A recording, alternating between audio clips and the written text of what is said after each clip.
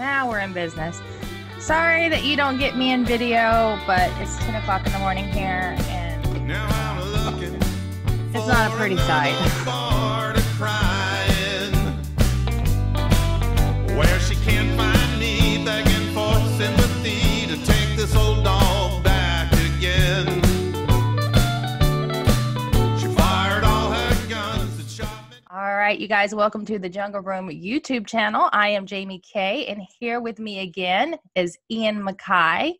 Ian, we had a great conversation last week, and there was still so much that we wanted to talk about, all your great stories that we had to have you back. So welcome. Oh, well, I'm glad to be with you again, Jamie. All right. Okay, so let's start back with the story you were eager to tell us, but we ran out of time. Let's start there. It's probably, I think that fans are probably, you know, the aspect of the Elvis scene that I like most. I mean, there's not much more to learn about parts of Elvis's life that we don't know about. And to me, what the fans did is fascinating.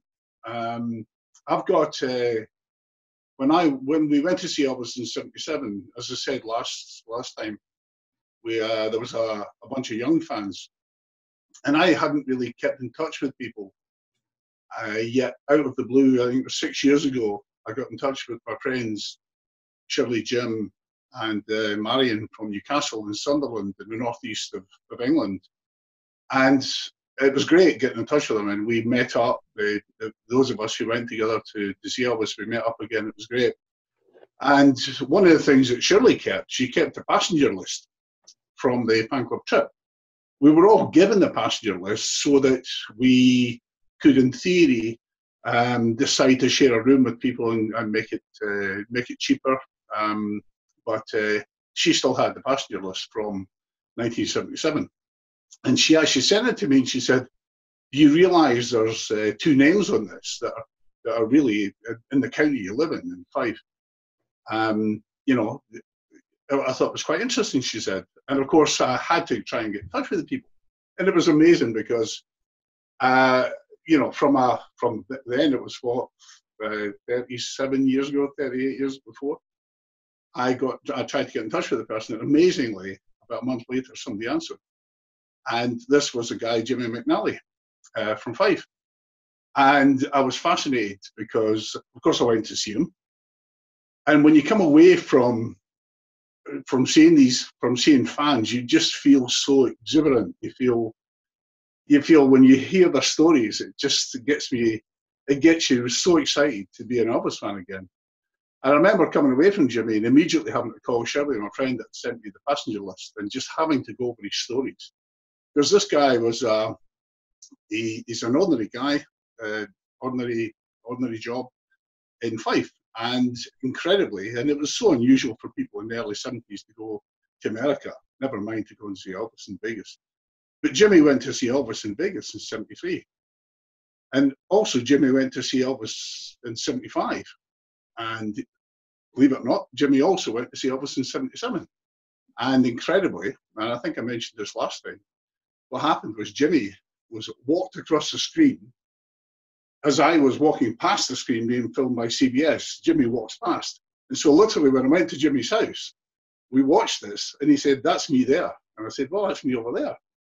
And so that was in '77. But in '75, Jimmy's story was pretty special. But the main story I wanted to talk about was actually in '73, but '75 is fascinating because Jimmy went over, like most fans, to see Elvis in Vegas, and they went to Nashville. And when he was in Nashville, they were due to fly to Vegas the next morning. And what happened was the Elvis fan club, the UK fan club, came and said, "Look, the flight's full for tomorrow, so does anyone want to travel tonight?" And Jimmy said, "Yeah, I'll go." There was another guy he went with. I think there was only 3 of them went. And they landed in Vegas. They landed in Vegas about midnight. And this guy had been to see Elvis before and said, "Look, there's a midnight show on, and we can probably get into it if you want." And so Jimmy said, "Yeah, why not?" Because he said, "The Sweet Inspirations will be on just now. So by the time we get there, Elvis will just be coming on." And so they got a taxi straight to the Hilton. And literally the bride, sorry, they paid the metro D to get them in. And so they went in. And they were the only people that saw Elvis in the fan club that season, because that was the last show Elvis did before he was sick. And so, you know, Jimmy saw Elvis in '75 in Vegas, and hardly anybody else did. And that was a fascinating story in itself. But when it came to 1973, he started talking about 1973, and I was in his house, and of course he showed me the pictures, and he said, "This is the fan club trip in '73," and really that was the first time the fan club had been to the US, 1972, '73. And what happened was Jimmy met Elvis. Jimmy met Elvis. Oh, wow. That's absolutely fascinating story. Jimmy met Elvis, and I knew a guy because I mentioned last time that I'd gone to the Glasgow fan club, now called the Elvis Touch. Then it was the Rockin' Elvis fan club, and I met a guy called Robert Maxwell, and Robert Maxwell was the ultimate cool guy. I think I mentioned last time he was a really cool guy, and Robert had met Elvis. And there's a picture of Robert, and I'd found it in the New Musical Express. And I don't know if I should show you the picture, actually, Jamie. I should show you the picture at least. Yeah. And so Robert's over this side, and there's Elvis. There's Elvis getting a trophy. And over this side, on that side of the picture, right in the corner, is Robert. And so Robert, that was the picture I'd seen. Robert meeting Elvis, along with Todd Slaughter, presenting him with the Musical Express Award for the best entertainer in 1972, I think it was. And so I knew about Robert, but then I didn't know about Jimmy. And so Jimmy said, he told me the story and how he'd met Elvis and everything. And then he said, "Do you know a guy called Robert Maxwell?" And I said, "Yeah, I know Robert." He said, I met him with Robert." And I went, "Really?" And he said, yeah, we met him together. And he told me how he'd done it. And for years and years and years, I wondered who the guy at the back of the picture was. So the guy that's at the back of the picture, I thought, who's that guy? The guy that's actually behind Elvis. And that's Jimmy. That's Jimmy. That's Jimmy. Jimmy McNally from Fife. And what happened was, of course, Jimmy said, "Do you know Robert?" I said, "Yeah, I know Robert. I see Robert every month. I go to the fan club dances in Glasgow." And of course, right away, I had to put these guys together because they'd actually met Elvis together. But the story of how they met him was just amazing. Because the fan club, what they did was they said, "You guys share a room because you're from Scotland." So they were actually sharing a room. They shared a room in Nashville, then they went to Vegas, and they shared the room in Vegas. And so Robert he ran the fan club in Glasgow. He ran the Rockin' Elvis fan club. And so Robert was in the Hilton. Jimmy was in the Hilton. So Jimmy bumped into Colonel Parker. Colonel Parker was playing the fruit machines. And Jimmy walked up to the Colonel and said, "Excuse me, sir, are you Colonel Parker?" And Jimmy tells the story far better than I could. And his exact words, "I am that." And so Jimmy proceeded to then tell the Colonel how much of a fan he was, how his whole family had loved Elvis in the 50s.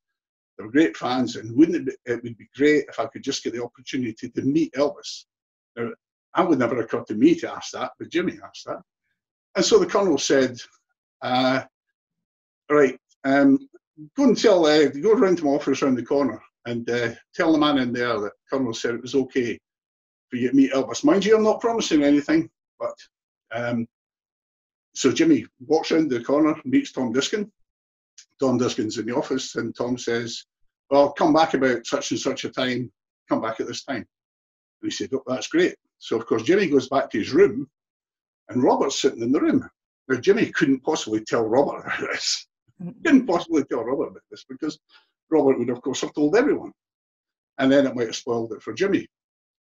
So Jimmy, sitting there, Robert goes into the casino, and Robert walks straight into Tom Diskin's office, the Colonel's office, with his fan club president's card. So he got a fan club president's card, and he said, "Excuse me, I'm Robert Maxwell from the Rockin' Elvis fan club in Scotland.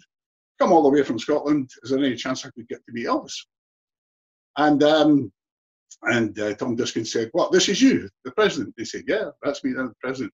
He said, "Well, there's a bunch of UK fans coming along at such and such a time. Why don't you come along too?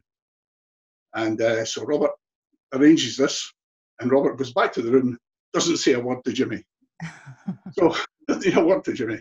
So then, later on in the night, of course, Jimmy leaves to go to the show, and Robert leaves to go to the show.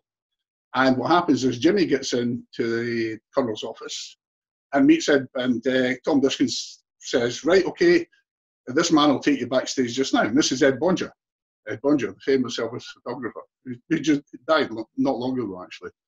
And so Ed Bonger starts taking Jimmy backstage at the Hilton. Big signs everywhere, no cameras, no cameras. And so Jimmy stops Ed and said, excuse me, I've got a camera with me. I've got a camera. And Ed says, it's okay, don't worry, you're with me, you're fine. So they go backstage. In the meantime, Robert Maxwell arrives along with Todd Slaughter and the UK fan club party. The UK fan club party was all arranged beforehand, and they didn't know that Robert had got the okay to go as well. So the UK fan club party wasn't too happy that Robert had got this special deal with the Tom Diskins, so but they took him along with them. So they then go backstage as well. In the meantime, Jimmy has been introduced to Elvis, walking towards him with red vest and everybody. Jimmy's on his own, completely on his own.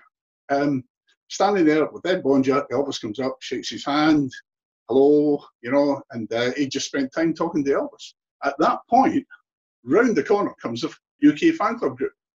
Swedish guys to present Elvis with a gold record, Todd Slaughter with the presentation of the trophy, and of course, Robert Maxwell as well. So there we are. And what happens is, Todd Slaughter, who's the fan club boss, this is presenting the trophy, Todd Slaughter says, what are you doing here? To Jimmy. And of course, Jimmy says, oh, I met Elvis. And at one point, now that's not the photograph, but there's another photograph where Elvis is actually turning and talking to Jimmy. He actually turns and talks to Jimmy. And it's blocked by Ian Bailey, one of the guys from the fan club. And Ed Bonger took pictures, and Jimmy's got other pictures. But, of course, they then got the show and whatever. And they go back to the hotel room that night. And he said, Robert, he said, I didn't know you were going to see Elvis. Jimmy, I didn't know you were going to see Elvis. So, of course, it was incredible. Two guys from Scotland, totally by chance, had both met Elvis, are in the same picture. And after, I don't know, 40 years of me having seen that picture, I then found out that Jimmy McNally was actually the guy standing at the back.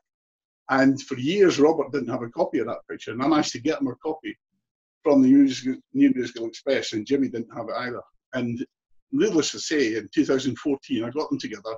They went to the Elvis dance in Glasgow that night, and I took them to dinner beforehand. And I wrote down the story, which is why it's embedded in my head now. I wrote this down for the Glasgow Fan Club magazine.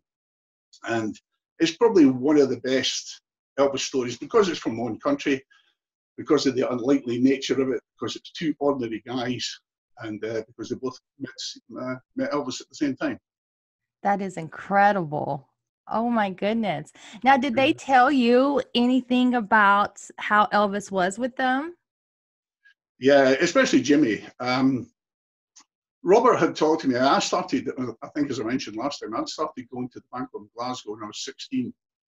And I didn't know that Robert met Elvis. And I got a bunch of clippings from someone, a friend of my mother's, who was a fan, but was giving away all these press clippings she'd saved. And suddenly I saw a picture of Robert in the corner. I couldn't believe it. This is the guy I met in Glasgow, Fan Club. So I went, of course, I asked Robert, tell me about him. And so I heard, you know, Robert's story. I'd heard Robert's story in 40 years before I heard Jimmy's story. But Robert had said he was just a gentleman. He was very nice and very gracious about accepting the trophy and whatever. And it sounded pretty much like the press report, because that's actually a press report from the newspaper, the New Musical Express. But then when you heard Jimmy's story, I mean, he's one-to-one with Elvis. Elvis is ready to go on stage. Suddenly Jimmy's in front of him, and he's no idea who Jimmy is. And suddenly he's talking to Jimmy, and he was just lovely, as Jimmy said, because of course Jimmy didn't know what. He just started spouting out the whole time. I've been a fan forever. My family loves you. I love you. We love your music. We love your albums, you know. And he said Elvis was just a lovely guy. Shook his hands, didn't talk to him. So my half a second with Elvis, giving Elvis a family, and Jimmy got 3 minutes, which is fabulous. It's funny because last time when we talked, you asked me, you know, what could Elvis fans do now? And I think the most important thing is you try and walk a bit in Elvis's shoes. You try and go places that Elvis went. You try and understand his upbringing. You try and understand his music. You know, that's the most important thing. I assure you that if you've been to see Elvis on the big video screens, Elvis the concert, if you've been to see that, that's probably pretty much the same as you would have seen Elvis, you know, from most auditoriums, from most of the seats in the auditoriums. That's pretty much you would see. So that is a real Elvis experience. A crowd that's really enthusiastic when you're watching Elvis on the big video screen. If the crowd's really into it, that's exactly what it was like in the Elvis shows. Right? That's the most important thing. Don't think that because you weren't there at the time that you lost it out. You know, look at the pictures. You know, look at the pictures that they can find online. Start understanding Elvis's life. Try and understand the juxtaposition, if you like, of Elvis the entertainer versus Elvis the real thinker. Elvis who at times thought he could make the clouds move. Try and put that in context. Try and understand how he got to that point. Try and understand how, you know, these guys that surrounded him just constantly reinforced what he said. But also try and find out, try and establish your own relationship with Elvis. I always say I've got a relationship with Elvis, and try and establish your own relationship with Elvis, whether you just idolize him, or whether, and I think a lot of cases, and there's a lot of Elvis fans, you know, who are physically handicapped, who have you know, love the guy. They love the guy, and we used to have quite a lot of guys in wheelchairs that came to our dances, and they loved Elvis because Elvis was this fabulous, dynamic guy, and who they could look up to. And you get ordinary people who've got ordinary jobs like me, who look at him and think, my relationship with Elvis is he gives me that. He gives me that in my life. You know, some people are religious and they see Elvis's religious side. You know, but the most important thing is establish your own relationship with Elvis. That's the most important thing. Because Elvis is yours. He doesn't belong to whoever Elvis Presley Enterprises are now called. But he doesn't belong to them. He belongs to you. That's the most important thing. I've always had a relationship with Elvis that is unique to me. And hopefully younger fans can establish that too. So we've heard your stories about being in the audience at the Elvis concerts, being in the CBS special. Have you met any of the individuals in the Elvis world? Yeah, lots. Lots and lots and lots. My friend Julian Grant, who lives in Cambodia, you should ask Julian to be on your show at the moment. Okay. The last time I spoke to him, he's collecting every single candid of Elvis and dating it. So he's building up a library of every single candid. So I think that's a fantastic job that he's doing, so that future generations can, you know, know where this was, etc. But I mean, I've met Charlie Hodge, I've met Vernon, I've met everybody. I mean, basically, is there anyone I've not met? I met all the Stamps. I met George Klein, obviously. I met Sam Phillips. I met Knox Phillips, just died. Met all the Jordanaires. Mm-hmm. I've met Red, Sonny, Mark Lacker, Alan Fortas. I met Alan Fortas, and Alan was the first of the Mentalist Mafia to die, I think he was. I met Gene Smith. Met Billy, obviously. Met Jerry Schilling. I think some of the unusual people. I've got to tell you this one. I mean, meeting all these guys was just great. My mate Julian, as I say, he's met far more people than I have. Funnily enough, I've not met the Sweet Inspirations. I've not met them. No, I've not met them. I don't think I have met them. And obviously, there's only one left now. But I pretty much met a lot of other people. But the people that fascinate me are, and I don't think there's a place called Marietta in Arkansas. Mariana. And one of the things that I love to do, Jamie, is I love to go places where Elvis was. And so Mariana, Arkansas, Elvis performed there, I think, in '55 at the high school. And so, of course, I had to go. And so my long-suffering wife, as we drove down through Arkansas one more time in the pursuit of Elvis sites. We get to Mariana, and I find the high school. And the high school is no longer there. The high school was demolished years ago. And if you go to Mariana, Arkansas, it's an example of a beautiful southern town where the industry's gone, so basically the people have gone. But it's beautifully preserved, and the town square is beautifully preserved. And I was walking around, and the high school, there was only a few steps left. That's all I could find. And then we were just about to drive away, and there was a really old woman who was I don't know how she was managing it, because she was carrying this hose and watering flowers that were just decorating the centre of the town square, if you like. And I went up to her and said, you know, what are you doing? I'm from Scotland, and isn't that fascinating? And I started talking to her, and she said, what brings you to Mariana? I said, oh, I came to see Elvis, where Elvis performed. And she said, oh, the high school's all demolished years ago. She said, ah, right, okay. And she said, I was a teacher at it. I said, yeah. She said, yeah. She said, I was here the night Elvis performed there. And of course, this fabulous old lady that was looking after her town with her hose, and she had actually been there the night Elvis was there. Wow. Now, I just love that. And I went to Helena, Arkansas. Now, if you go to Helena, if you're not American, you don't understand racial division. Well, I don't. In Scotland, it's, you know, you just don't get that. And when I went to Helena, it's an amazing place, because the bridge goes from Helena right across to Mississippi, and there's I think it's something like Highway 47 or 17. It's got 7 in it anyway. But it's right next to Mississippi. It's right next to the river. But Helena is pretty much demolished, and West Helena, which was built later, they pretty much moved the town over to West Helena, which is only America would do that, but that's what it's like. And I went there because the Catholic club in Helena, Elvis performed there twice. And of course, it was Bill Burke, the former journalist, who wrote some fantastic books. Bill and I were friendly. In fact, that's where I actually saw this Elvis Levi's t-shirt first. That was the first time I saw that, was Bill Burke had one. And my friend Julian again introduced me to Bill. And Bill had written about Helena. And so I took off to go and see Helena, maybe 10 years ago now. And it was the 50th anniversary of it. So it was 2005. My goodness, 15 years ago. And what had happened was I went down there, and I went to the Catholic club, and of course it was closed. I didn't realise it was actually it's a church hall, effectively. It was church hall.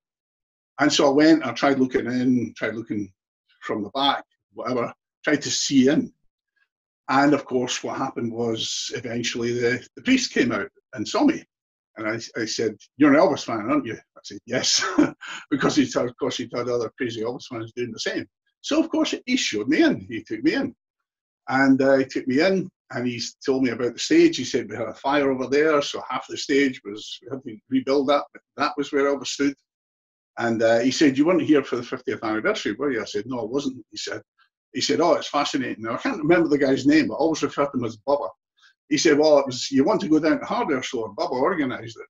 And I said, really? He said, yeah, Bubba was here in 1955 at both the concerts. In fact, he promoted one of them. And so Bubba in the hardware store. And so, of course, what did I do? I then go and see Bubba. So I go down and see Bubba, and he wasn't there at first. I had to go back. And he was an old guy, but he was so cool. And he was the guy that actually organised at least one of the shows, and he was at both the shows, and it was just fabulous to talk to. And I mean, yeah, you can't put a price on that. It's just utterly fabulous. But I mean, as I said last time, I lived in New Jersey, so of course, what was the first thing I did was bought the book. You know, well, these are all the Elvis sites. So you go to the Steve Allen show, where the Hudson Theatre in New York City, where Steve Allen show was filmed, and it was radically different. And my daughter remembers this very well, because if somewhere says it's closed, to Ian Mackay, that doesn't really mean it's closed. It doesn't really mean anything. When it comes to Elvis and me, it's like I've got a relationship with Elvis, and there's a famous scene. Well, it's not a famous scene, but it's a theme in Follow That Dream, the movie Follow That Dream. And Elvis says, you know, in fact, it's Arthur Conway that says it. Elvis's dad. He says, "We are not the public," and I always say that.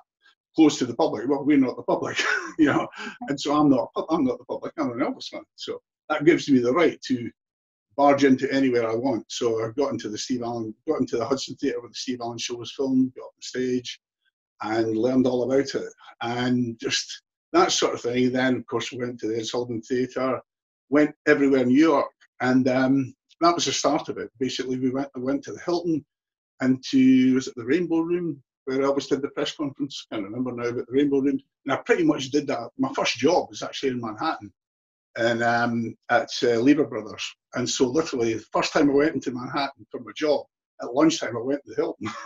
I had to. And then I got pictures taken and whatever in the Hilton. And all of this sort of stuff is just so good fun. I mean, it really is tremendous fun. You know, doing that sort of thing, just going to different Elvis places. Obviously, I've been to the EP Continental's fan club, the EP Continental's fan club in Florida. Kay John used to run it. I know Kay's moved years ago. Kay John got in touch with me, and she knew we were going to Florida, so she gave us a map of all the Elvis sites from Follow That Dream. And I think a lot of people have now done that, but you can go literally into Ingalls, Florida, and all these different places. And of course, what did I do? I went to the beach that they had actually made. The beach that Follow That Dream was filmed on is not a real beach. It was actually artificially made for the movie. But the bridge where Elvis had the fishing from, that is there. And the road does not go anywhere. The road actually stops exactly as in the movie.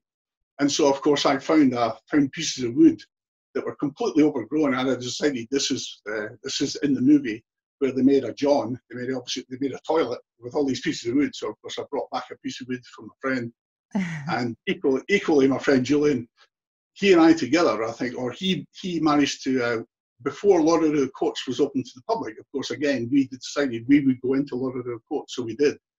At a time when nobody else was going in, and we stole a floorboard. So we got a floorboard from Lauderdale Courts, and I think Julian has that actually.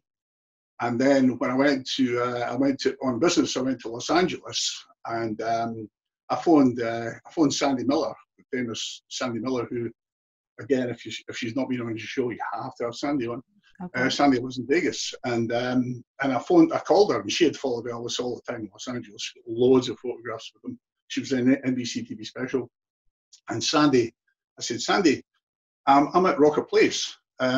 Can you just tell me? It was one of Elvis's homes in LA, and she told me where it was and whatever. So I had this crappy little rental car, and of course it's all gated. It's a gated community, but I'm an Elvis fan, so I'm not the public. So of course I just drive past all the gates and get up to Rocker Place.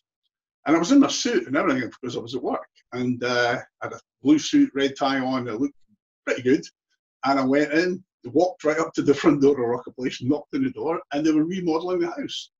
They were actually remodeling the house. And I said, how much has it changed from Elvis? He said, this is us changing it from the way it was when Elvis. So if you go to the swimming pool, you can see exactly what it was like. And of course, the swimming pool was derelict. And the guy was trying to sell me these massive cast iron pillars that Elvis had next to his swimming pool, huge cast iron pillars. He said, I'll give you $100. I'll give you $100. And then, of course, that wasn't good enough for me, so I had to go and then steal some light bulbs from the toilet that Elvis used. So I've got light bulbs from the toilet. Nice. I think, again, I gave Julian one. But the best thing was, and I realised because they were remodelling it, I wasn't really stealing it. And I don't know where it is, actually. I must look it out. I know exactly where it is, actually. It's down the stair. I stole Elvis's the house number. I stole the house number from there was a light at the gate to the house, and it had the number inside. And so I just unscrewed it, took it out, and took the house number. So I've got a house number from Rocker Place. Nice. Oh my gosh. This is great fun. I mean, you've got to. This is fabulous. So Elvis fans always do stuff like this, you know. Yeah. Now, you mentioned that you've met almost everybody in the Elvis world. I'm curious to know what your experience was when you met Red West and Sonny West. Again, I met Sonny in a group, and obviously I just heard Sonny talking, and I went up afterwards and just said hello to him. But you know, obviously I'm a fan who lived through the Elvis What Happened. I lived through it. So when Elvis was 40, you know, there was the Elvis Fat and 40 thing came out, and I thought it looked really cool. And then when Elvis What Happened, when we knew it was coming out, to an extent we kind of kidded ourselves on that it wasn't real.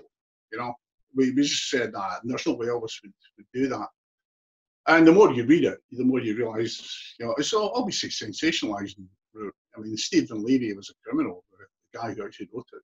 Fortunately, he's not allowed. He's not long. He's not around anymore to sue me for saying that. But the way it was presented, the way it was portrayed was terrible. It was obviously not the way that Sonny Red and Dave Hebler intended it. But Sonny and Red got. They were booed at one convention we had in the UK at one time, you know, and they were booed, and so what happened was that at the point where they were every mention of their name, if you like, was kind of booed. But I love the guys, and they clearly were very close to Elvis, and so to me they were incredibly relevant. They were clearly very, very relevant to Elvis, and they, you know, so to me, the time we spent with Red, again, it was at Hume's High, I think it was. I think it was at Hume's High, I met Red, and it was just great to meet the guy. I mean, Elvis screwed up when he fired these guys. He was just screwed up, you know, and he should never have fired them. They loved Elvis, and you know, they looked after Elvis, and to me, that was a big mistake by Elvis. So Red and Sonny are, as far as I'm concerned, they were really cool guys, and they were around Elvis, you know, and really looked after him. You know? It's funny. I've just asked my wife to go and get the sign for Rocket Place, so I'll just hold that up so you can see it, Jamie. There you go. Oh my gosh, I love it. So go and check the number of Rocket Place that Elvis lived in the Rocket Place, and go and check that. That is so cool. Oh my gosh. Yeah. I love it. It's hardboard. It's actually hardboard. Yeah. But Elvis wouldn't have minded. So I think Elvis would have minded. No, obviously, I don't think he would mind it at all. If you do get somebody like Sandy Miller and people like that on the show, and I think it's a great show, and I really enjoy it. If you get somebody like Sandy on, these people used to go to Elvis's next door neighbour's house and look over, yeah, and take pictures of Priscilla and take pictures of Elvis coming out and stuff like that. These guys are really crazy, you know. Speaking of Priscilla, have you met Priscilla? Can't remember. I think we just shook hands at a fan club president's event. Mm-hmm. Yeah, I did. But I just shook her hand. She's tiny, absolutely tiny. She's really small, and she looked great. But that was a long time ago now, so it maybe be 98 or 99 or something. But it was a fan club. What every year they had the fan club presidents had a luncheon in Elvis Week, and you'd go and there'd be something exclusive. And I always managed to go for somebody else. I don't think I was actually ever a fan club president, but I used to go on behalf of somebody else. So I used to get somebody else's, usually somebody in Scotland do it. I would get to go for them. And after a while, they seemed to forget that I wasn't a fan club president, and so I always got that invite. Yeah, we met Priscilla. It was just a shake hands thing. I never got a chance to talk. Have you met any of the other women in Elvis's life? I met Linda. At Vernon's house. Yeah, years and years ago. Linda's completely, utterly gorgeous. So Linda was, you know, as far as I'm concerned, the best woman Elvis could have ever had. And making the rest of that relationship, just that was. I mean, personally, she would have kept Elvis alive. I've never met Ginger. I've never met. I didn't meet. I've got a picture of Anita Wood. Anita Wood, my friend Julian again, my friend Julian, much bigger fan than I am. Julian got me an autograph picture of Anita Wood. He met her. I met Barbara Hearn. Barbara, again, she's, I think Barbara's got relatives in Scotland. And so we met Barbara Hearn. Met Dixie Locke. Just trying to think who else. I mean, obviously, Joyce Boba. I would love to meet Joyce Boba. I think. Oh, I know. I would love. I'm Facebook friends with Joyce Bova.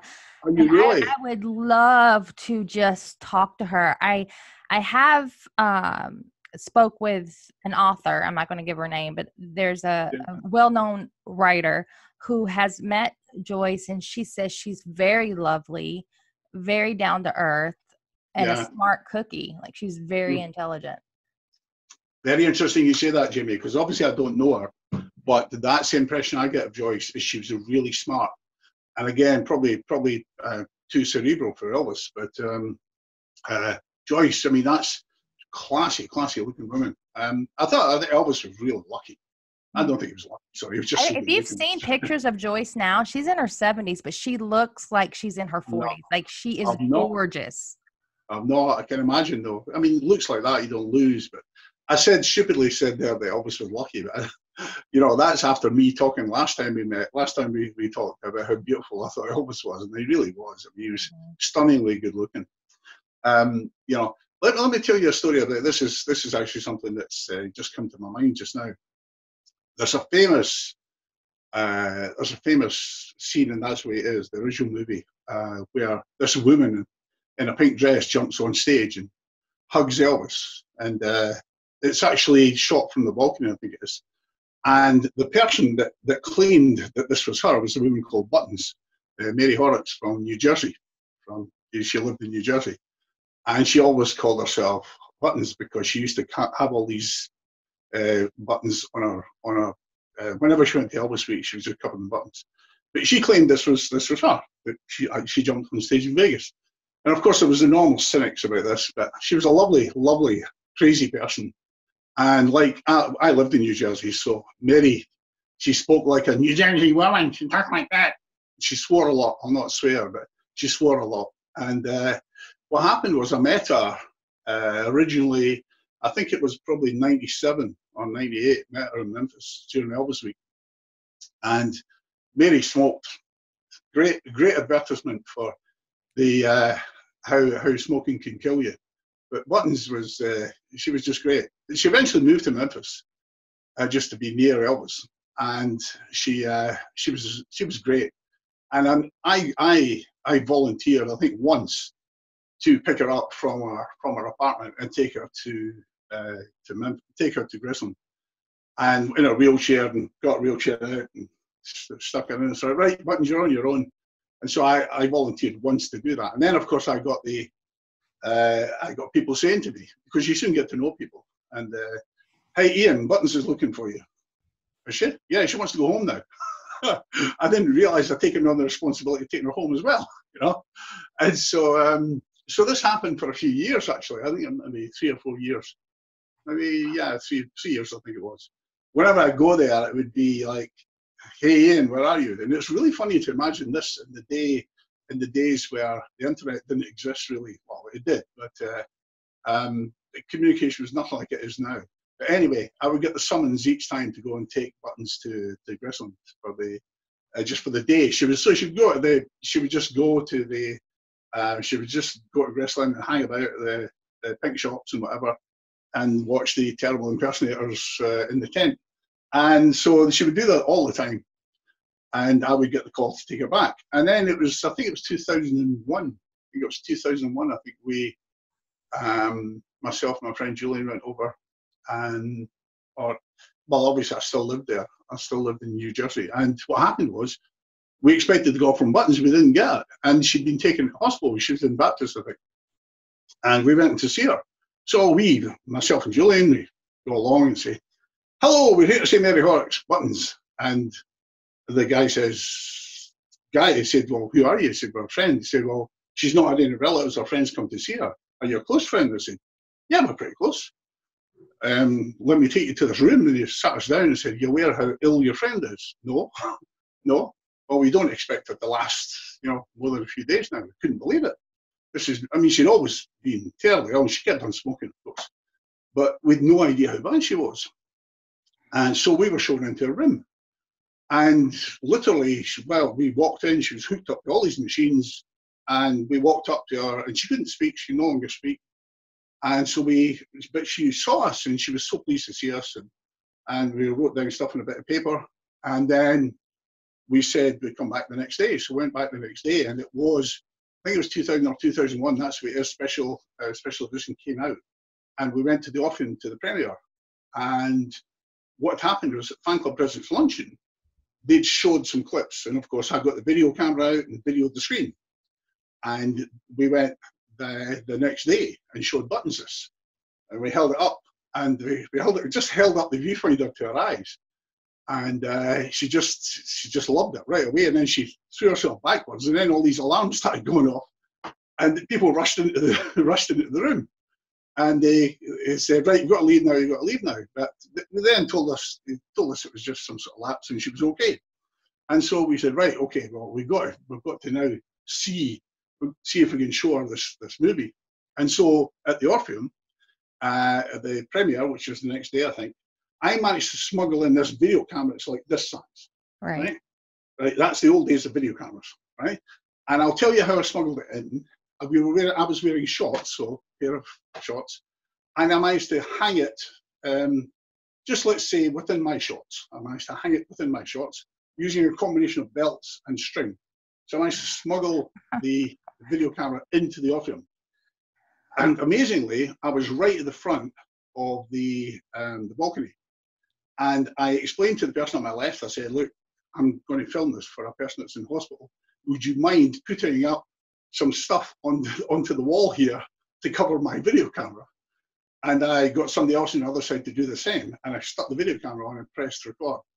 And it recorded an almost perfect bootleg copy of That's Where It Is, which nobody's ever seen, because wow. I only recorded it for Buttons. And I've still got it. I think I showed it to some people the next night. But the main thing I used it for was to write a review. But what happened was the next day, we managed to go to a video shop and get some leads, and we managed to hook up the video camera to the television in our room. And literally, we played the whole thing for her, and she watched the whole thing. And Buttons died the next day. So she died the next day. Oh, and wow. But it was incredible. I mean, so she was this fantastic, larger-than-life, crazy Elvis fan, you know, who we managed to do that for. And of course, we just felt so good that we'd managed to achieve so much and showed Buttons this. But it was a wonderful gift for her. That's amazing. Yeah, she loved that. She absolutely loved it. She absolutely loved it. You could see the joy. And as I say, she couldn't speak. But I think we had to show it. I think it took us about 3 hours to show her it, because she kept on falling asleep and the drugs would take over and whatever. I don't know if she saw it all, but she saw most of it. But that's just a classic, you know, where Buttons, life committed to being an Elvis fan, Buttons' relationship with Elvis, you know, our relationship with Buttons. It's just fabulous, because you meet people like that, you meet fans like that, and they are, you know, they're just so good to meet, you know. Yes. Oh, wow. Ian, I really enjoy talking to you. There's so many other things I want to ask you. I think there may be a part 3 to this. Because Jamie, let me show you my scarf. I've got the scarf. Okay, go ahead. Yeah. I've got my Elvis scarf behind me. This is the scarf that Kay Lips gave me from Indianapolis. So that's it there. Oh, wow. Go down a little further. Let me flip the camera around. Let me flip it around, because you can, you'll be able to see it not the wrong way around. There we go. There it is. So that's the scarf that Kay Lips gave me, that I got from Indianapolis. So Kay got that from Elvis. And of course it's framed. Yeah, that's amazing. I was going to ask you about that. What was behind you? Oh, right. Yeah. Good. Well, Kay, I mean, obviously I told you the story last time, but it's funny because when I moved to the States, I loaned it to someone for a while. And then, of course, it came in, I had to ship it over. And that was the most precious thing, was a scarf coming in from British Airways into New York, New Jersey, you know? Yes. But yeah, I mean, I could easily put you in touch with people that are much more interested in me. And Stop I'm it. sure You're very interesting. You're very entertaining. You're very articulate. I love hearing your stories, and I know our listeners and our viewers here on the YouTube channel are enjoying it as well. Definitely want to get in touch with some of the people that you've mentioned. This may end up a series. It's very interesting because some of the people that I've talked to, unfortunately, have now passed away. But I mean, you know, some of the people who recorded concerts, some of the people who, you know, did everything that an Elvis fan could do to go and see him. You know, the people who went to see Elvis in 1969 from the UK, and Maria Louisa Davis, I don't know if they're around still, but the Glasgow Fan Club had them up to talk about Elvis. And, you know, to me, the fans are the people that made Elvis. It wasn't the Colonel made Elvis, it was the fans. And it's us. We've got to pass these stories on. People have got to understand who Elvis is. Elvis is. He's not a was. Elvis is. You know.